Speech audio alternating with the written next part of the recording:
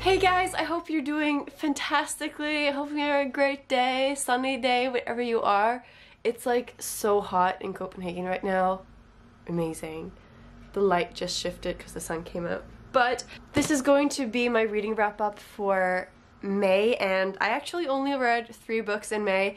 Actually, I read 5 books, but I finished 2 books so close to last month that I included in the last month because I think it's easier to talk about books like right when you've read them because it's a better review, to be honest, because then you remember all the aspects better. But I'm going to be talking about 3 books today. Sometimes I get really stressed out about having to read so many books, and I sometimes like push myself a little bit too much maybe to read a lot, but honestly, like, you have to ask yourself, has my life been like worse this month because I didn't read? And the answer is no. So then it's completely fine, honestly. And the first book I read was Peace and Turmoil by Elliot Brooks. This is Dark Shores book 1. It was super dusty. So I bought this because I am a subscriber of Elliot Brooks on YouTube, and I really like her videos, and she does a lot of fantasy and stuff.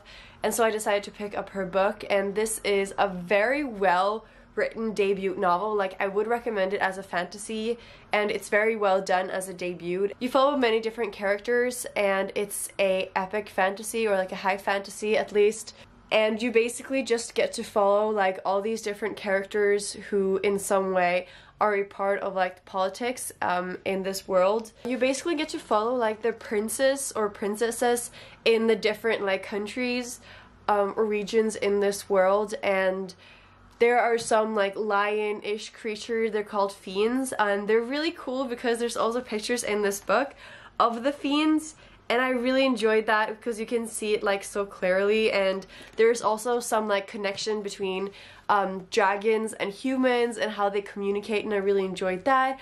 To be honest, like, some parts were a little bit slow and I couldn't really connect the characters to the different places, and sometimes I forgot which king was in which place, and I think there's like 2 kings and that start with the letter G, and I'm like, why would you put 2 kings in like that start with the letter G? Like, I think that's confusing. I don't know if that's just me. I like the names to be like completely different so I don't mix up the characters, and I also think that if you need a character list, you have too many characters. Like, the person shouldn't have a problem remembering the characters. Like, I think that takes away from the enjoyment of the book, and if it takes away from the enjoyment of the book, it's unnecessary. And I think some of the characters' perspectives were unnecessary because it was nice that we got to follow or like get to be in the eyes of different characters, but then it was like through the eyes of too many characters, and some of them was just kind of unnecessary. Most of it was really slow, and I liked it. I gave it 4 stars,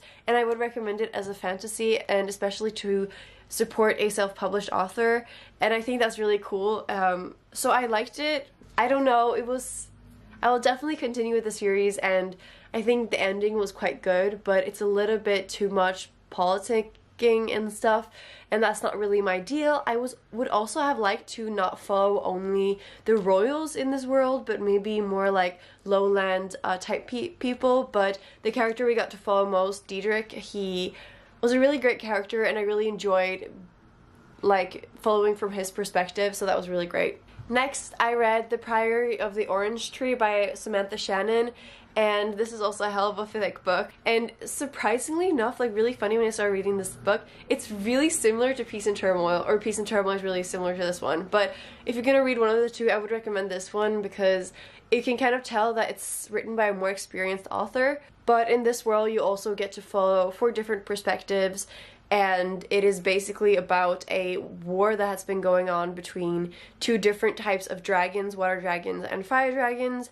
and you get to follow this girl, and the main character, Ede, she is basically a part of this sisterhood called the Priory of the Orange Tree, but she has taken an assignment in the north on an island to protect this queen. They say as long as the queen lives, the dragons are at bay, but there's some mystery things happening. You get to follow like a lion rider and some different people from court, and it's really cool. I really like the magic, even though it's like kind of brief. There is some like magical artifacts like going on, stuff happening, and it's really fun. I actually felt like I could connect more with the characters in this one, and the romance is just so great. I really love the romance. It was amazing. I also think there were some parts that were kind of slow, and the character list in this book is 16 pages, not counting front and back. So honestly, like, too many characters. Like, you don't have to have a character list. But interestingly enough, the other book had a shorter character list and less characters, but I had a harder time remembering those characters than these characters. Like, I really didn't look that much at the back. But something I didn't like about this book, and it's actually just a preference, is that the reveal happened too early. Like, I like the reveal to be at the end, like how the world is connected and what kind of goes on. I like that to be at the end because it kind of like builds up. But once you have the reveal, there was kind of like this big battle, but then I was like, I don't really care what's gonna happen because it's, after all, kind of young adults, so I kind of know that it's gonna be a happy ending. So like the battle is just like meh, like, because I know what's gonna happen. So I really liked, would have liked it more if the reveal was at the end. But it is a standalone, and I really enjoyed that. And it's also a really great book, actually, if you have been reading a lot of young adults and you want to get into adult fantasy. I also gave it 4 stars. And the last book I read, or I should say finished this month, because I've been reading this for like 2 months or something, like 3 months. And I just, like, it's a 300-page book. It's like, Wilma, just read it already. And I finally finished it, and I don't know if I should give it 2 stars or 5 stars. Like, do you ever read those books where you don't know what to feel? This is a magical realism book. It's The Crying Wife by Patrick Ness. It's his only adult book, and it's the second book I read by him. I read more than this by him, and I really loved it, so I decided to pick up more stuff. And I wanted to try out something that was a little bit more adult. I think I really liked it.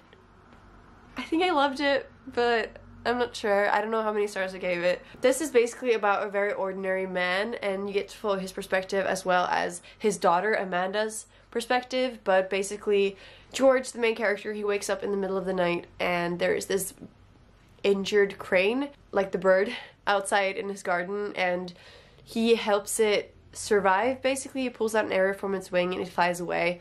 Shortly after, he meets this incredible woman, Kamiko, I don't remember her name, and they basically together create these beautiful art pieces that go viral, and then lots of things start happening. It is like kind of slow in the beginning. You get a lot of backstory, which is a little bit unnecessary, but at the end it's really good, and I really like how things come together. It's just like really nice. I really like these type of contemporary books. It kind of reminds me of The Strange and Beautiful Sorrows by Ava Lavender, but like an adult and guy version of that. Yes, I think I really liked it, even though it took me so long to read.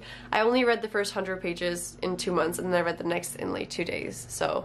But yes, that's it. Those are all the books that I read in this month. I hope you weren't disappointed because it's only 3 books, but I promise next time, if it's 3 books or less, I will probably do a review for each and then skip the monthly wrap-up, because then I can get more in depth, and then it's kind of unnecessary to do a wrap-up. But thank you for joining me. I hope you all have a great day. So since I read so few books, then maybe you guys can comment what books you read down below. That'd be really great. I also read like 500 pages of 1Q84 by Haruki Murakami, but like I didn't finish it, so that's that.